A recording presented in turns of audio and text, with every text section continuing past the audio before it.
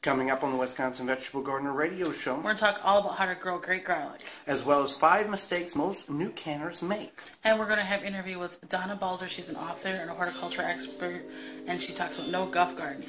As well as gardeners' questions via social media and the listeners that are hearing the show right now. And that all starts now. It is the Wisconsin Vegetable Gardener Radio Show on 860 AM WNOV and W293CX 106.5. Wherever you may be listening, however you may be listening, whether through those particular stations, the TuneIn app, the Simple Radio app, the website, the WisconsinVegetableGardener.com, or anywhere in between. We are live in Milwaukee, Wisconsin. Beside me, I am your host, Joey Baird. Beside me is my wife, co-host, best friend, and gardening partner, Holly Baird. The WisconsinVegetableGardener.com is your destination for all things gardening, now containing over 1,000 garden videos, Twitter, Facebook, Instagram, and a whole lot more.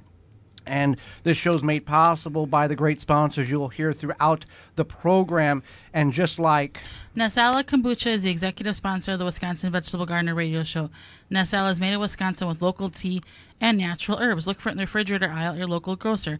If you don't see it, ask for it, because if it's not Nasala Kombucha, it's not kombucha. You can find out more at nasala.com. And there's a number of ways in which you can contact us right here during the show and after the show. You can do that during the show on the Ivy Organics 3-in-1 Plant Guard hotline. Ivy Organic 3-in-1 Plant Guard naturally protects plants against damaging sunburn, insects, and rodents, protects newly installed plants and trees, shields pruned and damaged surfaces, for use on your roses, fruit, and nut trees, ornamental trees, and shrubs. This product is non-toxic, environmentally safe, and organic. For more information, visit ivyorganics.com. The Ivy Organic hotline is 414-444-5250. And that's 414-444-5250. You don't have to wait to the end of the program to do such. If you've got a question, you can certainly call in right now. Well, it feels like it's the late October when it's really just the beginning of September here with the outdoor temperatures. So we need to start thinking about fall planting of a very important crop. We're going to talk about growing great garlic. Now, growing garlic is something that, when we do talks, people are like, what? Garlic is just this incredibly hard crop to grow, and, it's the easiest crop that we can potentially put in the ground. It's what you call the lazy man's gardener's crop. Definitely. It's we had some difficulty. We made a lot of mistakes, right. Yeah. So it's not like we started growing great garlic right off the bat. We had 2 years of failures. Mm-hmm. Then we got a hold of Mark Brown, who's the curator of the St. Louis Garlic Festival, who grows about 20,000 bulbs of garlic a year. We said, here's what we're doing, and he said, here's what you're doing wrong. And ever since then, we've had very good garlic here in Milwaukee, in the Milwaukee area. Right. So it does take 9 months to grow. Now there is spring garlic, but we're going to talk about how we grow our garlic, which is the fall garlic. So you want to put that in the ground here in the Milwaukee area. The first Saturday in October is when we put ours in. Again, 9 months. So you're going to dedicate this spot for a very long period of time. So there is some things you can intercrop in with them, but we're going to focus on the garlic itself. So you're going to put it in the first week in October. Now let's talk about what type of garlic we want to plant, because we just don't want to go to the grocery store, which we did years ago, buy, plant it, and it didn't do well. That was our mistake. You want to buy good, actual heirloom variety garlic. The garlic you get at the grocery store, if it's just the generic brand on the shelf, a lot of that has come from Asia and is hydroponically grown or grown in the situation of producing for quantity instead of quality. Basically, it's probably not going to regrow. It's a generic garlic, right? Right. So we get ours from Copper Kettle Farm, and they are out in Colgate. Which is just kind of by the Menominee Falls, a little bit. Now you don't have to get it from there. No, you don't. But you can get it at farmers markets if you know somebody who grows garlic, or you just don't find it online. Right. You don't. If you're going to buy it online, that's great. That's fine. You just don't want to buy it. You want to try to stay regional. You don't want to buy garlic that's being sold from a producer in Phoenix, Arizona, because it's not going to grow right here in the Milwaukee area or anywhere wherever you're listening. You want to buy it from the area in which you're intending to grow it, or at least regionally. Right. So there's two different types of garlic. There's hardneck garlic and softneck garlic. Right. And so in Wisconsin, hardneck seems to do the best. Yeah, that's what we've recommended. That's what our supplier recommends. You can grow softneck. There is some challenges with softneck. And the difference between the two here are simply this. Hardneck, the stem, if you would cut the bulb completely top to bottom, the stem goes all the way through the bulb. Softneck, the stem does not go all the way through the actual garlic bulb. So that's the difference. If you are familiar with what garlic scapes are, hardneck gets you the garlic scapes. Yes, and the one store's better than the other, but we find that the hardneck works great. And hardneck also has more flavor, and it's heartier for. Well, anytime you buy good actual garlic, or you grow your actual garlic, only use about a quarter of what you normally would use in a dish. Not because it's spicy hot, but because the intensive flavor is so much stronger than the generic stuff that we're used to in the grocery store. So we. Okay, so now we have our. Let's talk about one other. There's another garlic that people go, what about elephant garlic? What about elephant garlic? So elephant garlic is technically related to the leek family, which is then the onion family. So it's not technically garlic. And you grow that elephant garlic as you would a bulbing onion. You plant it in the spring, you harvest it in the fall. It has a garlic flavor, yes, and it has very large bulbs or cloves in that bulb. So if you don't like peeling garlic, or you have issues with your hands that you can't peel it very well, that would be the way I would go. But you can get, they'll get almost tennis ball size, right, baseball size bulbs there. So we want to plant, you want to get good, loose, fertile soil, and you don't have to put this in your garden. You can throw this in a flower bed, because you don't need much space. No, and you can do in the ground. You can do in raised beds. People will do this in containers. This is not something we recommend, but it can be done successfully in containers in Wisconsin. We just find it's way less maintenance, and as gardeners, we want to get the most out for the least amount of work we can do. Garlic in the ground is the way to go about doing that. But if you have no ground, then you can do containers, and there's some great articles online which instruct you on how to do that successfully. Okay, so we talked about hardneck. Let's talk about where we want to plant. Right, so you want to put this where it's in full sun, well-draining soil, and not a low area. So we had that really wet spring, and a lot of people had difficulties with their garlic because they planted it in a low-lying area. Now you might not think, okay, my garden seems pretty flat, but if you lay on your stomach and look at the terrain of your garden, you will see the flows and ups and downs of where, and it's amazing how much a little water will puddle in an area and set there and not drain very well. So you want to, and again, look up where you're going to plant this, because just because, especially right now, there's trees above us, right, and in by the time you plant, some of the leaves may have fell off if you're first, second, third week in October, based on what your time frame is, and in the spring that tree is going to re-establish itself, and you're going to be in a shady area. They do grow somewhat in shade area, but you're going to do far better if you're in full sun. So you have to work with what you got. Right. I know you don't want to be cutting trees down, but you want to use what you got. Definitely. So you want to consider where you're planting it, and as Joey had mentioned before, you're committing to that spot for about 9 months. So you're not, in the spring, you're not going to be able to use that spot. You could intercrop like radishes or lettuce or something like that. Right, but it's not going to be. It's not. You're not going to throw tomatoes in or zucchini or anything like that. So we know where we want to plant it now. One thing you can do. Let's talk about how to get the actual seed or the bulb, and what's the difference here. The bulb is, you want to break the bulb apart to find the cloves. The cloves. You don't want to plant seeds, because seeds will take almost 2 years to get to a bulb-like stage. So you want to take that clove, the largest clove of the cloves of it. All the cloves will grow, but the larger the clove, the better opportunity at the end of the season. You're going to have large bulbs that you're going to be able to harvest. So you want to do that, and you want to plant it in the same direction that you pulled it off of the actual bulb. Put it about 2 to 4 inches deep, 12 inches apart at max. We go somewhere between 8 and 9, because we've learned that you can cram these in a little tighter in a row, and then row spacing no more than 18 inches apart. We will go 12 inches apart, because some of these garlic will grow 3.5 foot tall and span out 1.5 foot to 2 foot. They get very large. Right. So that's how you want to plant them. And before you plant them, you can soak them. You don't have to, but you can soak them in water or compost tea. And the reason why you want to, or we would recommend soaking them, is you're planting them in the fall for the roots to get established. Then the plant's going to go into dormancy and then come back as soon as the first warmth of spring occurs in the soil.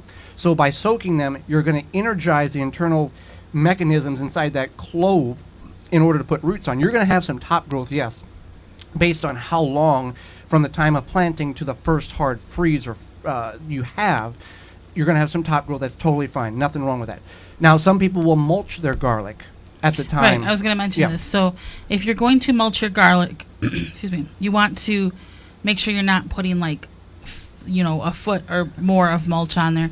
You want just a few inches. Right. We don't mulch ours, and we haven't mulched ours ever, and it does fine. So that's something that you want to keep in mind, is that you don't have to mulch it. You are going to see it sprout before winter, and you might think, what's going to happen if I don't mulch it? It's going to be okay. Now you can mulch it, and then in the spring pull that mulch back so these plants can get pushed through that mulch. Dry grass clippings, which those would dissipate. Straw is the best mulch if you're going to go that way. Shredded leaves, but again, some people feel that putting that mulch on top of the seed bed will insulate that garlic and help it a little bit. Again, we've had some harsh winters and our garlic has done fine. So it's a personal preference. If you want to, think, if you do want to mulch, only do a part of it and experiment, because or just don't put like a foot of mulch on it. Just do, a couple inches at most. Right, and then in the spring, you're not fertilizing in the fall. In the spring, you're going to add some fertilizer, whether it's a compost, just sprinkle it on top and let the water from rain push it down in the ground, some type of all-natural fertilizer, something that to just give it an extra little energy boost in the spring, so you can go ahead and get that to begin to grow. And this will begin to rapidly sprout up as the temperatures warm. You're going to, and what we're talking about hard neck, we're going to talk about scapes. On the soft neck, you're not going to harvest it until the tops fall over. Mm-hmm. That's your indication of when to harvest it. The plant's going to die, tops just like fall an over. Onion. Yeah, just like an onion. With hard neck garlic, you're going to have a couple of stages in which you'll know what steps to take here. First, you'll start to see what is going to be a hook-like growth on the top of the plant coming out of the center stalk. And it has like a little bulb type thing, like a little notch in that hook-like top. And you can Google garlic scapes and find this out. But that's what it is. You want to cut that at the injunction of where it's coming out of the plant. So when you do that, what you want to do is, you want to cut them. And so what that does essentially is plants, any plant is designed to reproduce. So when it puts that scape on, it's starting to put its energy into that notch, which would be the seed pod. And so it's decided, okay, now I'm ready to reproduce. So when you cut that scape, it's going to put its energy back into the bulb and the growth, as opposed to putting to the scape. Now, you can do a couple of things with these scapes. Don't throw them in your compost pile. Some of these major garlic gardeners will sell these to specialty restaurants because it's a 2-week span a year. You can just fry the garlic scape on the grill. You can make garlic scape pesto. You have to really like garlic because it is a very good. I mean, you can cut it. It's very strong garlic flavor. You can cut it with basil or spinach or kale, but it is definitely, if you just make the garlic scape pesto, it's quite strong. So but you could, instead of making the pesto, you could grind it with some olive oil and then freeze it, and that way you freeze it in small portions, and you can add that when you cook.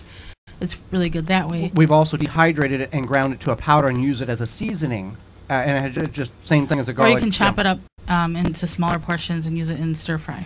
So that'll be about 4 to 5 weeks before you're going to harvest, and based on your variety, you're going to harvest between the 3rd week in June here in Milwaukee to the 2nd week in July. You'll know when it's time to harvest when the bottom 2 sets of leaves die off and the top of the plant is still completely green. That's your indication to harvest. You're wanting to dig those plants out, not pull them out, because you will you'll rip the stalk out of the bulb, and you want that in its entirety to dry to allow the juices from the top of the plant to go back down into the bulb. You're going to hang it vertical and let gravity pull that energy back into the bulb. You let it cure for 4 to 5 weeks in an air circulated room, an eaves, a porch, a garage, somewhere where it's not going to get direct sunlight or moisture. Trim the tops off about 2 inches above the bulb, and you can store it for 7 to 9 months. And that's just a little bit of how you can grow garlic. There's a number of videos on our website, the WisconsinVegetableGardener.com, that gives much more detail. And when you come to our garlic talks, which you can find under the Come See Us tab, we've got more information there as well. So hopefully you will look at possibly growing garlic in your garden this year, because it's something that once you've grown it once, you'll wonder why you didn't grow it sooner. When we come back, Holly's going to take over, and I'll assist her on this. Some of the most common canning mistakes new beginners make. Right after this.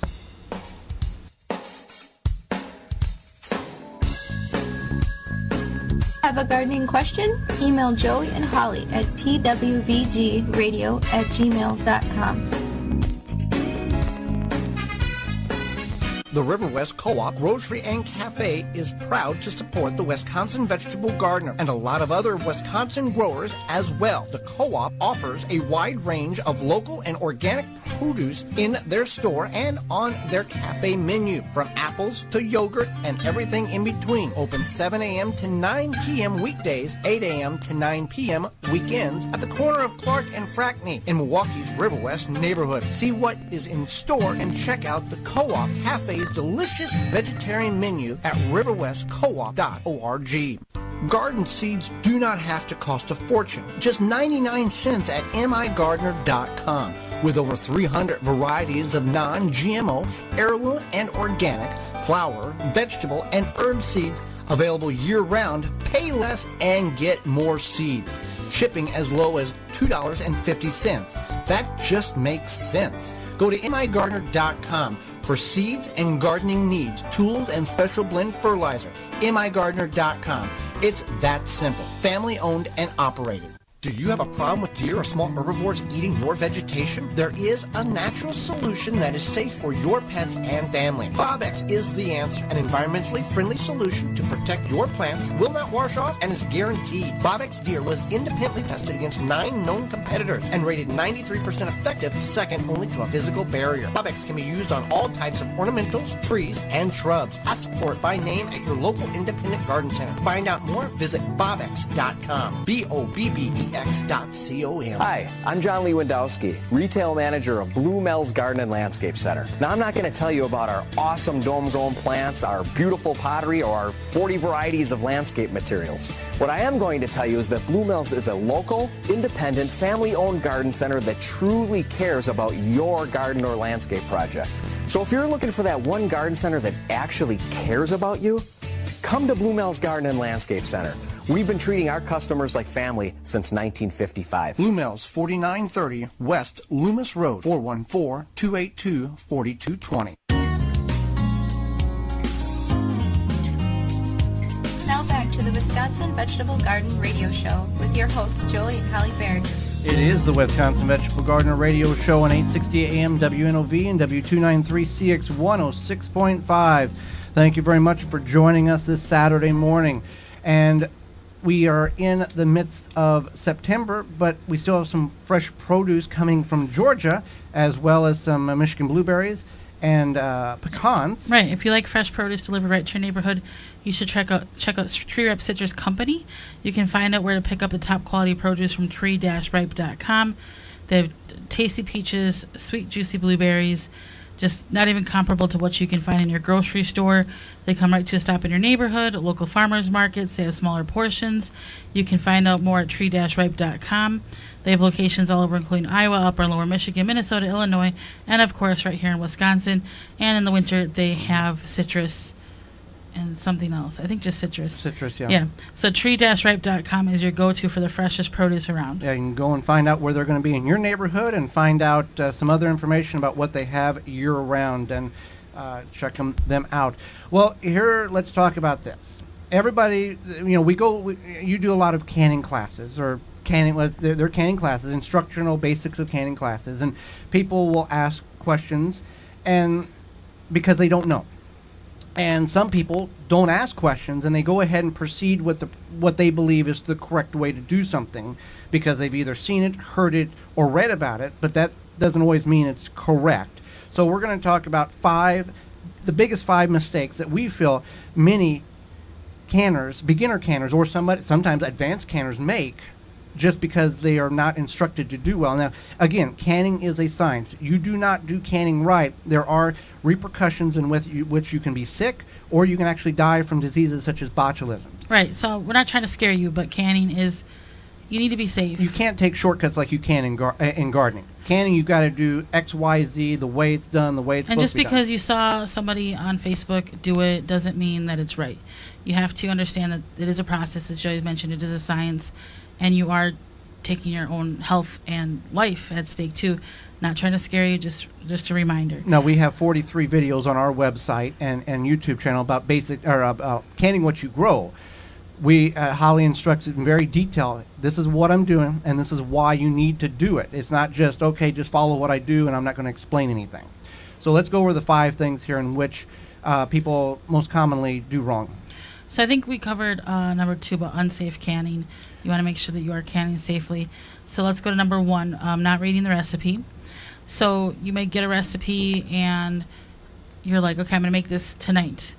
And you might have to find out that you need to soak something for 3 hours. Or 24 hours. Or 24 hours. Yeah.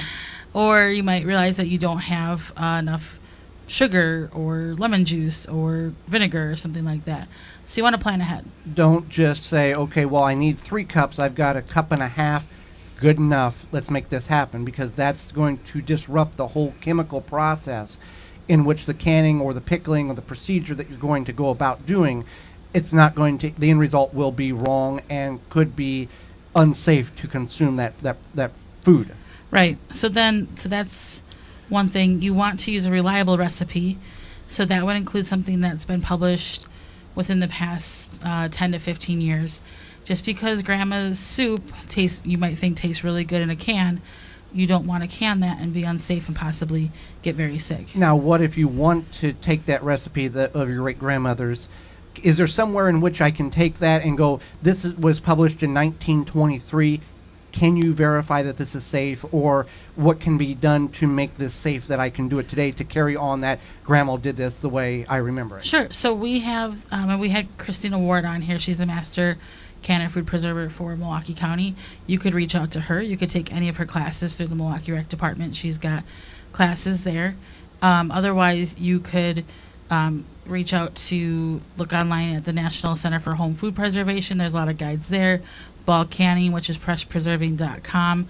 There's some different information there as well. So and you can always reach out to us at TWVG Radio and we can always help at gmail.com, and we can get you in contact with these people in order to make sure you're doing it safely. So you want to check your jars. Your jars, these are, first of all, you want to use the right jars, which would be mason jars. You don't want to use some old mayonnaise jar, spaghetti sauce jar, or mustard jar, what have you. You want to make sure a couple of reasons why you don't want to do that. For one, mason jars are made to withstand the heat from the different canning processes, and they're made to be reused over and over again. We're talking about the clear glass jars, not the old blue jars like we talked about a couple of weeks ago. Then you want to check the rims because there could be like a little divot in the rim. Just don't grind your finger on it. Gently touch. You'll see if there's little notches taken out of the actual top portion of the jar itself, because that's important, because there's a rubber gasket on these lids that have to seal to that glass, and if there's a divot or a chunk missing, there's not going to be a seal there, and it will not seal, and it won't be able to be shelf stable. Definitely. So you want that seal to happen. Now, and as I had mentioned, you don't want to believe everything you see. So if your friend is canning in baby food jars, don't say that's the wrong way to can, you're going to die, but just don't can in baby food jars. Like, it just doesn't make sense. People will try to take shortcuts to save a few dollars when you could spend the couple of dollars that you need for the proper equipment to do it safe, to do it right, because, and you can take this however you want. Some people are luckier than others, if you want to believe in luck. And some people will do this over and over again and never get sick. And I've done this for 83 years, and then somebody else will do it one time, and that's the end of it. Right. And if you, not to scare you, but a lot of people think, oh, botulism, that's like from before the 90s. Nobody gets botulism 2014. Anymore. But yeah, I think it's 2014. There was a case of it in Colorado where people did die. Yeah, it was a potluck, and they gave improper canning. They brought improper canned goods, and a bunch of people got sick, and I think a couple of people died from it. So you don't want to do that. And wrong canning methods.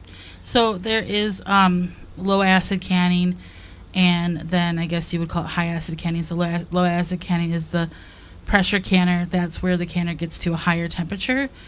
And then water bath canning or boiling water canning is where the temperature is still at boiling, but you don't have to have that hot temperature for the low acid foods. Real briefly, for those who missed that segment a couple of weeks ago, what are some of the items in which you can safely, if done, follow the directions correctly in water bath versus pressure canning? Sure. So you can can a lot of things in the water bath, amazingly, but you have to add a lot of times some acid or some sugar. So tomatoes are great. Tomato things like pasta sauce, salsa, tomato juice, tomato soup, all of those, ketchup, great things for the water bath canner. But you're adding either some sugar or some acid to make that shelf stable and safe. And when I say acid, I don't mean literal acid. I mean something like vinegar or lemon juice is what you're adding to it. And then pressure canning is a totally different method, but okay. So other things you can water bath can are jams and jellies, chutneys, preserves, marmalades, so anything like that kind of type of thing, salsa. Would you say there's more things that you can in water bath than you... I think like if you're looking for more combined food items, everyday food items like salsa, pasta sauce, a lot of those things that might kind of stack up on your grocery bill that you're going to save time canning yourself. And then save money. In pressure canning, the items are different, and the procedure in which you can them are a completely night and day different right. way So to other go. things you can water bath can would include, we did this mock pineapple with zucchini, and so you can do fruits in the water bath juices canner. as well. And juices as well. So that's another bonus. And then any kind of pickled vegetables. Okay, let's name a couple here off the pressure canning list, because this is something and we're kind of getting into mistakes. Some people will jump right into the pressure canner and go, okay, I'm just going to pressure can all this stuff. And as an instructor of basic canning, you would instruct people, if you're going to do canning, that's great, but start off simple. Water bath is the most affordable, and it gives you the basic easiest concepts of canning. So it's kind of like if you're baking, if you're gonna start baking, are you going to bake a 5-layer cake and decorate it all at the same time? No, you're not going to do that. So you start small and you think about how much you actually want to invest. What if you start canning, you absolutely hate it, and you're just like, this is for the birds, I can't stand it. And you've already spent $300. Yeah, you don't do that. So start small, try, find some jars, get yourself going, and then determine if that's something you want to do, because it is work. But the payoff is in winter you can open up a can of something. And if you don't want to spend any money, go to find somebody in your church, your group that you go to every week, a friend who does can, and say, hey, when you can I just sit in on you? I'll help you cut some stuff, peel some stuff, just so I can see what I might be getting into if I decide to take this step in preserving what I'm growing or buying at the grocery store. Right. So with that being said, just make sure that you are being safe. If it seems unsafe, if it seems weird or strange or sketchy, it doesn't seem right. Don't do it, and always plan ahead. And if you are going to start canning, definitely think about starting small. So with that being said, some people have large lawns, some people have small lawns, some people don't like cutting grass. I know your sister's in that category. I don't know why. It's really not that bad of a thing. But if you have good equipment, you can cut your grass, do it right, and have a reliable piece of equipment, and Aaron's can help you out with that. Yep, that's right. So do you hear that? That's your neighbor shaking in their grass-stained shoes, because Aaron's is about to help you step up your grass-cutting game. Your name is on the mailbox, so Aaron's name should be on your mower. Heavy-duty steel construction, smarter, smoother controls, professional cutting performance. The only thing we love more than the smell of freshly cut grass is the sweet taste of victory. Aaron's, it comes down to this. Visit Aaron's.com to find your local dealer for lawn and snow removal equipment. When we come back, we're going to go to Alberta, Canada, where? We're going to talk to Donna Balzer. She's a horticulturist, motivational speaker, and author. And we're going to get some tips on how to better our garden for this year and next, right after this. Tweet Joey and Holly using hashtag TWVG.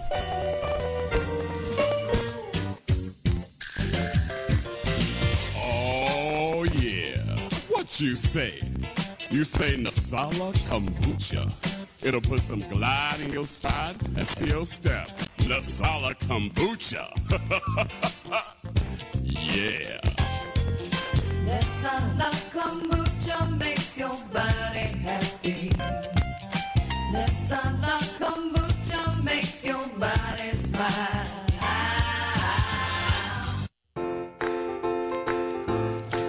have a growing family, and I try to make healthy meals.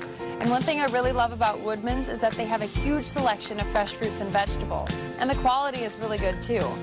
They even carry locally grown produce, and they keep the prices low. So I can stay within my budget and put a healthy meal on the table. I'm Cameron, and this is my Woodman's. Hodgson Mill, 125 years of experience producing stone-ground organic flour and cornmeal made from premium quality whole grains. Family-owned company, continual standards that are non-GMO, organic at the highest safety levels, offering a wide variety of flours, pasta, baking mixes, flaxseed, and more, even kosher and gluten-free options. Found at most local grocers like Woodman's. For more information and recipes, visit HodgsonMill.com. That's HODGSONMILL.com. The number one key to healthy, productive plants are the roots. Starting from seed to full-grown plants, Rootmaker.com has the answer. From seed starting trays with an innovative design that air prunes the roots, creating a fabulous root system, never again will you have root-bound plants, to multiple gallon grow bag sizes to raised beds. Rootmaker.com has your grow needs covered. Visit Rootmaker.com. Now back to the Wisconsin Vegetable Garden Radio Show with your hosts, Joey and Holly Baird. That's me, and that's Holly over there. It's the Wisconsin Vegetable Gardener Radio Show on 860 AM WNOV and W293CX 106.5. Thank you very much. Where's Holly? Who's Holly? You're Holly. Oh, I'm Holly? Yeah. We went over this with rehearsal. I don't know where. Oh, yeah. Well, you must not have been there. Okay. The WisconsinVegetableGardener.com is your destination for over 1,000 garden videos, short and long format, Twitter, Facebook, Instagram, and a whole lot more that you can check out. You can also check out on September the 16th, you can go to Bluemel's for their 7th annual Customer Appreciation Fall Festival gathering there. It's a Saturday from 10 to 1. They're going to have brats and food. You can check out all their fall festival items. Or pumpkins, All the fall fun things. The pumpkins, the gourds, the bulbs, I think they're going to have some the hot mums. dogs. Yeah, the brats there Brats, too. yeah. We will be there about 10:30, and you can come see us as well. So you can find that at 4930 West Loomis Road in Greenfield, just south of Layton. And you can go to bluemells.com or call 414-282-4220. Yep, there you go. Check them out. And the official garden center of the Wisconsin Vegetable Gardener Radio Show. Well, Holly, let's go to Canada to bring in our next guest. So we have the horticulturist, speaker, and author, hosts a radio show on CBC in Alberta. She's years of hosting my HGTV show. Was on Bugs and Blooms on HGTV, and she helps gardeners grow and beginners blossom. No seed left behind, no soil unturned, and no guff gardening. Welcome to the show, Donna Balzer. Hey, hi there. Hey, well, appreciate you taking time out of your day there in Canada. I know you're on the Pacific time zone there, and you got up a little early to join us, Holly, myself, and our listeners, and we thank you for that. Well, thank you. Well, let's talk about this. You're an author of No Guff Gardening. There's 3 points that I want to cover with you, and this will help all of us out here, beginners and advanced gardeners. Schedule, shelter, and soil. Let's talk about shelter first. People think, well, the soil can be worked. That's what the back of the seed packet says. Let's just throw the seeds in the ground, and that's not always the case. So you're talking about shelter first? Schedule first. People want to put the seeds in the ground right away, and that's not always the best thing for them. Right. Like exactly. Like in the spring, when it's cold in the soil, it takes the seeds a lot longer to germinate, and some seeds just won't do it, and that's why you see some seeds look pink. They've been treated with a pesticide so that they can fight off the bad guys while they're waiting to germinate because it's just too cold. So here's the ideal thing. We're talking about fall right now. We're in September 2nd. There are so many seeds that you can plant right now because right now, guess what? The soil is really warm. It's been spending all summer warming up with all that sun. So right now is the best time to plant some of those fall things. And I learned that by accident. I learned that you could plant your spinach, for instance, right now. Have you done that yourself? No, we have not done that. We did get some lettuce in the ground a couple of weeks ago. Yeah. Well, spinach is something that I learned by accident as it reseeded itself in my garden because I was lazy. I forgot to cut back the seed heads after it went to bloom. And all of a sudden, the ones that came up in the fall over winter, but better yet, the others came up randomly in the spring, and I just loved that because then I had a really, really early crop. I would never think to plant seeds that early. I just wouldn't have scheduled it that way. Other things that can be planted in the fall, as you suggested, are lettuce and mustard greens, and I've even had good luck with radishes. Yeah. A lot of plants won't grow until it's, the day length starts to get shorter. We hate to say that because that's happening. But, in Milwaukee, where you are, the days don't get down to 10-hour lengths until, November 7th. So you've got all of September and all of October. Even though it's cool, these crops can grow in cool weather. So get them started now. I think it's a mistake to wait. And I think it's a mistake to only put in the one crop in the spring and then say, well, I'm done now. We're all done. Right. Well, let's talk about, since we talked about schedule, let's talk about shelter, because people think, well, in Milwaukee, if it's cold outside and there's snow on the ground, we're done. But if you plan ahead, you can garden a lot of times almost all year through just with a little shelter. Yes, that's for sure. And again, that people think of this as cold shelter for the spring, so they'll put in a cold frame, which is just a little structure it's just got either a glass top or a plastic top, maybe some sides, and you just plant into that and leave the lid down, and that keeps it cozy. Or you can use a product called Relay. It's also called Spun-Bond polyester, or just even row cover. That is a very light fabric, but it comes in different lengths. You can buy it by the yard. Get a cut to the right piece, lay it right over the crop, and it does give you some frost shelter. So it'll keep the snow off. It'll keep those early frosts off. But again, I'm only talking about planting those really frost-tolerant plants in the fall. So something like a row cover or a little cold frame will really do a lot to help you. But I think another thing people don't think about is in-ground cable heating, and that's kind of an odd thing, kind of an extreme thing. But I was visiting with a farmer, and he uses that in his ground. Have you ever seen that electrical cable that people use in the fall? Right. Right. That can actually keep the soil quite a bit warmer. And he found that he was able, because he used it in the spring in an earlier crop growing, he just normally wasn't, he was so far north, he's out in Edmonton, he just was not normally able to grow things like cantaloupes. They just wouldn't get warm enough. So, that's an extreme measure, but the easier method is just use the row cover, the floating row cover, or the cold frame. Okay, so let's talk about soil. Why is soil so important? There's been so much misconception around soil. It's just ongoing misconception. People think if you just add a bit of compost, you're okay. But the old saying, garbage in, garbage out. If the compost isn't really up to snuff, if it doesn't have lots of value to it, then you're going to find out that your soil's not going to really grow. I went to a garden this summer. They had seeded the garden in early June. And it's a mild climate here. It's not bad. They had seeded in early June, and they phoned me, come and see our garden. It was first week of July, and their carrots were only up 1 inch. And I said, what's going on? What did you do that was different this year? And they had ordered new soil. I said, this is new soil. Usually when you order new soil, it's all primed up with fertilizer. So the story there is that they had ordered soil from a really poor supplier, and the soil was very, very low on nutrients. So if your plants aren't growing, don't blame your seeds, don't blame yourself, blame your soil. Your soil is almost always the number one reason why things aren't doing what you hope they'll do. So you need to make sure that they're well supplied with nutrients. Have you heard of seed meals? Do you have seed meals down there? Yes, we have. Yeah. Seed meals are the number one source of nitrogen, and a lot of people don't realize they can add the seed meal directly to their compost pile. So start adding things like seed meal to your compost pile.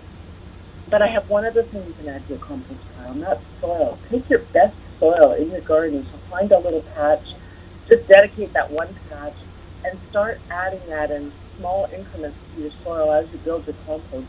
Because the microorganisms in that soil will help to hold the nitrogen as the seed meal releases it to the microorganisms, to the microbes. That soil will help hold it right in your compost. So that can really help you produce better compost, because if you just add the compost you're already making, there's a good chance it's not going to be strong enough, your plants aren't going to grow well enough. So soil is so important. If anything at all is going wrong, for instance, I have people that come over and they say to me, I can't believe you're growing cabbages. I said, well, what do you mean? Why wouldn't they grow cabbages? Well, because most people have turned away from cauliflowers, cabbage, broccoli, because they don't want to bite into big bugs, those big cabbage worms when they bring it in the house. But if your soils are up to snuff, if you've got all of your minerals balanced in your soil, you actually will find that you're not going to have a lot of insect problems. And that surprises most people. You don't have to cover them. A lot of people think you have to cover your crops to keep the cauliflower worms out. But no, the secret is you don't have to cover them. You just have to have good mineralized soil. And even though I did not write this book, I'm going to suggest a book for your readers. It's Steve Sullivan's Intelligent Gardener. And that is a book everyone can stand to read this fall and winter, because it'll help you improve your soil. It doesn't matter where you are. If you can improve your soil, you do not have to worry about bugs. You do not have to worry about slow plant growth. You can just carry on with your gardening, weeding, planting, and thinning. The jobs we like to do. You don't have to be so worried if you've got your soil up to snuff. Absolutely. Now, all of our gardens are different year to year, and what is a problem that you faced in your garden this year, and how did you deal with that going forward? And I'm going to guess one of them was raspberries, and was there other problems you had in your garden this year? Yeah. Last year we took out our irrigation system because it just wasn't working. It was an old system put in before our time. And we finally took it out and we thought, big plans in the spring we'll rebuild that irrigation system. Well, we didn't get to it.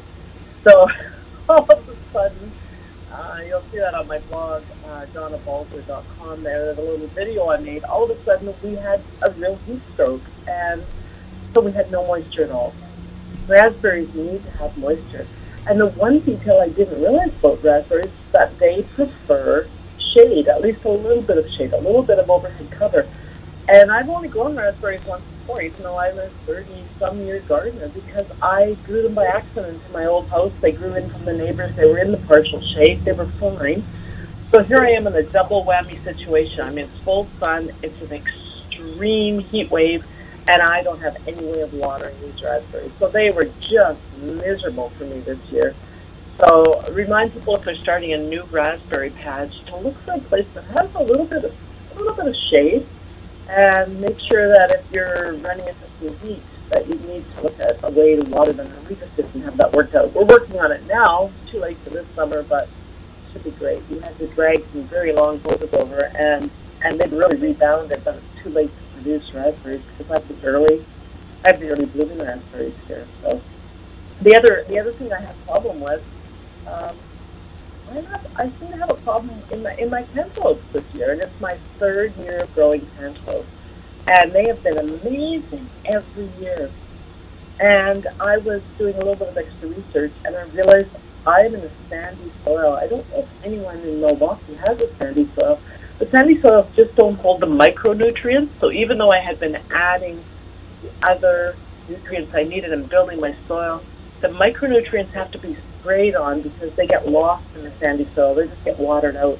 So just a couple of days ago, I sprayed all of my crops, like zucchinis and pumpkins and squash and cantaloupes. I sprayed them with a zinc phosphate, and that's zinc sulfate, 1 tablespoon per gallon of water, and you just put them in the sprayer and spray it on the leaves, and that just feeds that micronutrient. It was really short, so you could see the early stages of powdery mildew, and those are the signs that you were short on zinc. And that's a very odd thing. I mean, most people wouldn't realize that. Right. Powdery mildew signs are a sign that you're short on zinc. So I had to do that. But, you could be short on other smaller nutrients. You could be short on boron. If you have a crop that, your cabbage are brown in the middle, or even your cauliflower is a bit browny, you could be short on boron. And that's, again, as easy as spraying it on. The trouble is boron doesn't go through the leaves. It only goes directly into the soil. So you have to spray the boron right onto the soil, and that helps. Well, let's talk about your book, No Guff Gardening. You had a co-writer. You two worked together on this. Where can people find it, and what is the big thing you want people to know about the book before they purchase it? Well, No Guff Vegetable Gardening, you can get it on Amazon. You can look it up on Amazon, No Guff Vegetable Gardening. You left out that one word, and I didn't realize that at first. That can be bought on Amazon, but I can also sell it direct off my webpage. So you can look at donnabalzer.com. What I really like about the book, and people say again and again and again, it's good for the whole family because the illustrator, Mariko, is, well, she's hilarious. She's just drawn some very, very funny images that really bring the point to mind. For instance, at one point, her dogs were visiting my garden and they ate some of my compost. I was ready to move and I hadn't finished making compost, so I dumped it out onto my garden thinking, it's really, as I said, garbage in, garbage out. That compost was garbage. It wasn't finished yet. I spread it out in my garden. Her dogs came and ate it because they're just garbage dogs, and it cost us $3,000. So Mariko, in her little sense of humor, drew a little ambulance on the page of compost, just a small warning. So she's done some very hilarious things. We have really, it'll walk people that are starting vegetable gardening, that want to know some of these basics. It'll walk them through, but it's also very entertaining.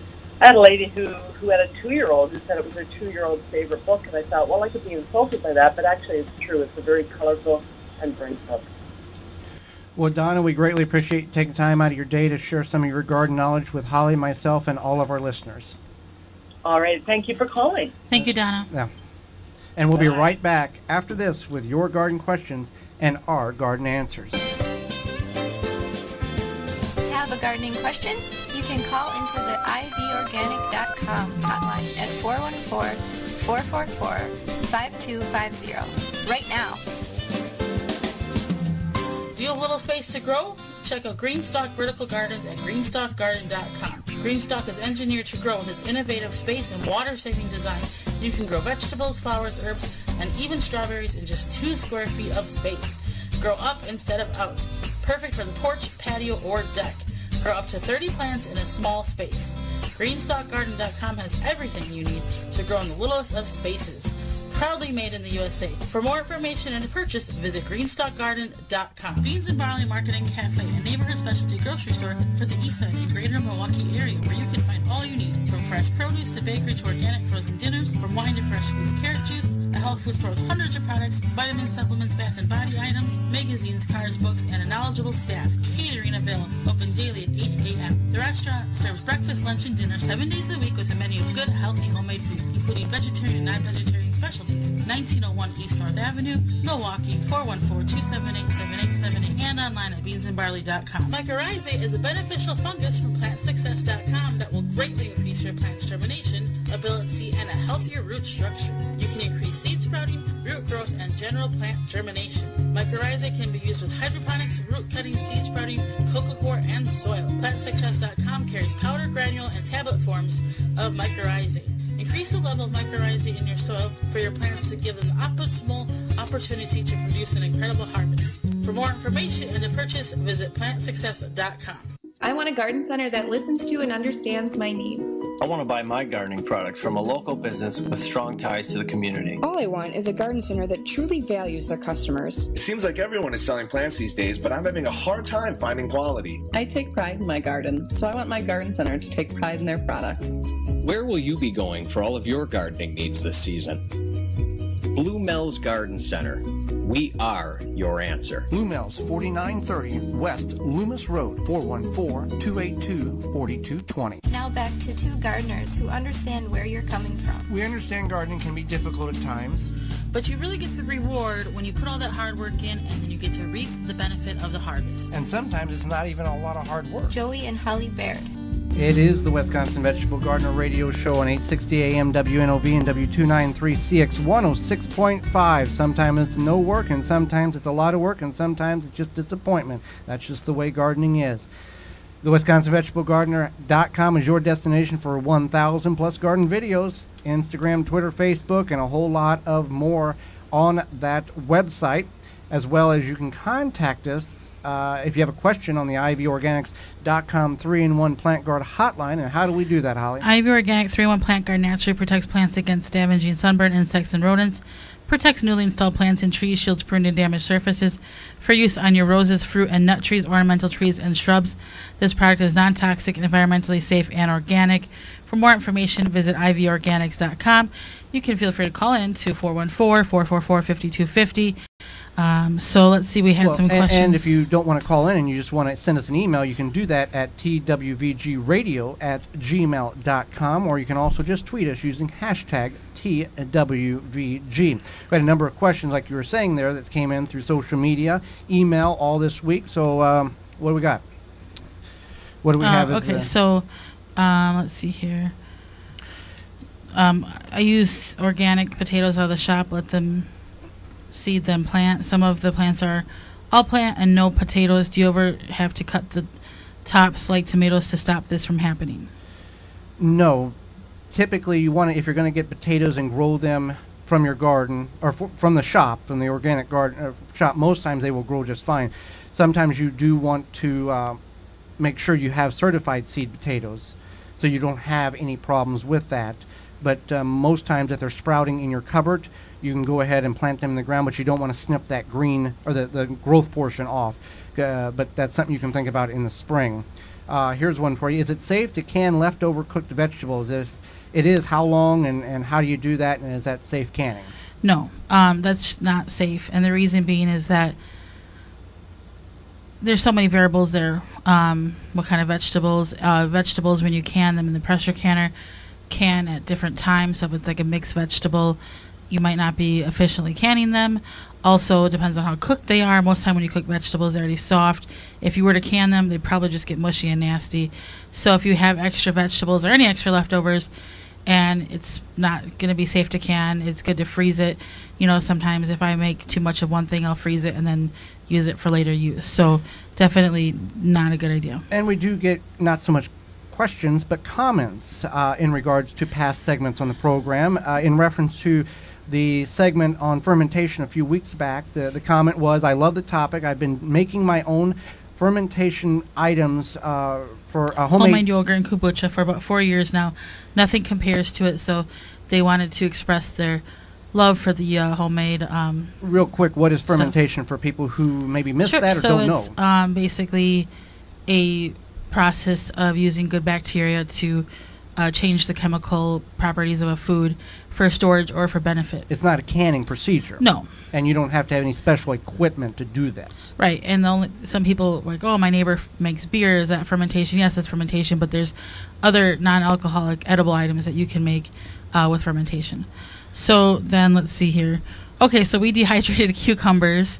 We've been kind of playing around with this. It's kind of fun. But why do we dehydrate the cucumbers? We had a lot of cucumbers. Sometimes we have the cucumbers, and you've all been here if you've grown cucumbers. You've missed one, and it's really, really big and starting to change color. And it's real bitter when you try to eat it. So what we've done is we've sliced them or about a quarter-inch thick and then put them on the dehydrator. And dehydrate them. They take, based on the thickness and the moisture content, 12, 14 hours. And they taste fine once they're dehydrated. It almost seems like the bitterness has been extracted from them. Yeah. And then you can use them. So then there's a couple things we're going to try to do with them. So what are you going to do, Joey? We're going to use them for dehydrated cucumbers, and we're going to throw them in a pitcher of water and turn them into cucumber water. They'll rehydrate and emit their fragrance or the taste, into the water. Taste. Yeah. Cucumber water is very good for you. And then the second time we dehydrate them now, we put dill on them. Well, it's not the dill seed, it's dill weed. Dill weed. Yeah, we've ground up dill, let it dehydrate. We dehydrated the dill and then ground it up to a powder form. Yeah, just like dill weed you buy and sprinkle at the store. It on the plants. Right. Sprinkle it on the cucumbers before we started dehydrating. So they're pretty good. They taste kind of like a pickle without the. It's a dehydrated pickle. Kind of, yeah. So we'll have to try that. See what else we can maybe put on the cucumbers and. So it's like a cucumber chip almost. And we've also been dehydrating tomatoes as well. And then essentially they're sun-dried tomatoes, basically without the sun portion of it. You dry them out and then you can store them, dry storage, and use them for a variety of different dishes throughout the winter months. So yeah, try to, we have a lot of pickles, so we decided to try something new. Yeah, and we might We've grown okra like William Moss had instructed us to do. The okra is doing phenomenal in the garden right now, and we dehydrated some okra pods, chopped them up, and then sprinkled dill on them. They're really good. They don't have that greasy texture that that sliminess that you think okra has, and I think you really don't know it's okra. I haven't tried them. No, yet. you haven't tried them yet, and I'm sure you would have already voiced your opinion if you would have tried them. I know I should have, so I could tell you my opinion. So, what is the best time to plant sweet potatoes, Joey? Sweet potatoes are best planted. Well, they're only going to grow if you plant them in the spring. If you plant them now, they're not going to happen. But in the spring, you can plant your sweet potatoes in a very warm, sunny spot. They do really good in the south because the south has more poor soil, and they like that porous soil. We've got a poor spot in your sister's backyard that they're doing really well. You want to plant the slips, and the way you acquire the slips are, well, you can buy them online or at garden centers, or you can just take a sweet potato, cut the bottom off of it, set it in water with toothpick so it's got the bottom 2 inches soaking in water. It'll develop roots and begin to grow top sprouts out of it. Pinch those top sprouts off, put those in water for about a week. They'll root, and then you just put those right in the ground. Easy way to do, you want to do an organic sweet potato, preferably. That's the best way to start your sweet potato sprout or sweet potato if you have plant. kids, this would be cool for them to see. You just put this potato in the water and or even a school project. Yeah, or a school project. So even if maybe you're not going to plant the potato like a school project, you could just see how it vines and grows. And some dishes, sweet potato leaves are an important item in the dish. So those are also edible as well. All right, so I want to plant garlic this fall in my container garden during the coldest months of the winter, which are usually... Did we ask this last week? Yeah, we asked that one last week. Did we? Yeah, I didn't. We had one that came in from a listener in Michigan. This morning about the tomatoes. The tomatoes. Okay, so the tomatoes, a lot of times we'll see this too, where the skin kind of cracks like at the shoulders around the top of the tomatoes. The tomato connects to the actual plant. The top portion is called the shoulders, and it's cracking. And they really like to give them away to friends and family, but they don't want to because they're ugly tomatoes. What can he do differently to get those to quit cracking? Well, a couple of things. One, don't be giving stuff away if you like it. Secondly, there are some varieties of tomatoes, heirloom varieties that naturally crack. Secondly, if you're inconsistent watering, too much water at one time, the plant will suck all of it up and then try to grow the internal portions of the tomato much quicker than the outer portions, and your skin will crack beginning at the top, and sometimes too much you'll just blow it. Sometimes it'll just split open. Split completely open. So that's another thing. But consistent watering, good nutrients, but some varieties are just more susceptible to cracking on the shoulder portions of the tomato than others. So we appreciate the listener from Michigan asking that question and going far beyond to listen to our program. And when it comes to garden questions, again, anytime, feel free to send us an email at twvgradio@gmail.com. And if we don't know the answer, like a canning question, we may not know the answer. You can get a hold of Christina Ward and get an answer, the right answer, not just an answer, the right answer, to get the information to... Right, we definitely want to give you the correct answer. Otherwise, we would just make some stuff up and tell you. So we want you to be equally knowledgeable and make sure we're giving you correct information. So with that being said, this program is made possible by the sponsors you've heard throughout the program, and you can find all of them under the radio tab on our website, thewisconsinvegetablegardener.com, just like... Nasala Kombucha is the executive sponsor of the Wisconsin Vegetable Gardener radio show. Nasala is made in Wisconsin with local tea and natural herbs. Look for it in the refrigerator aisle at your local grocer. If you don't see it, ask for it, because if it's not Nasala Kombucha, it's not kombucha. Find out more at nasala.com. Miss any portion of this program or want to revisit it in its entirety, you can find that under the radio tab on the WisconsinVegetableGardener.com website for full-length in-studio video and full-length podcast. Highlights of the show are on the right-hand side for segments and individual interviews. Programming note for next week, we're going to discuss the amount of food as a society that we throw out. We're not going to blame anybody. We're just going to tell you the facts of how much we really waste here in America, as well as growing sprouts. If you've done nothing else or want to do the simplest thing, you can grow sprouts in your home all winter long. As well as Sawyer and Eric. They are from the Southeast Wisconsin Normal legislation in getting. They're going to talk about in Wisconsin here, getting marijuana legalized for recreational and medicinal use. So that'll be a good conversation that we will have with them. Until next week, for Holly Baird, I'm Joy Baird, and we will see you in the garden.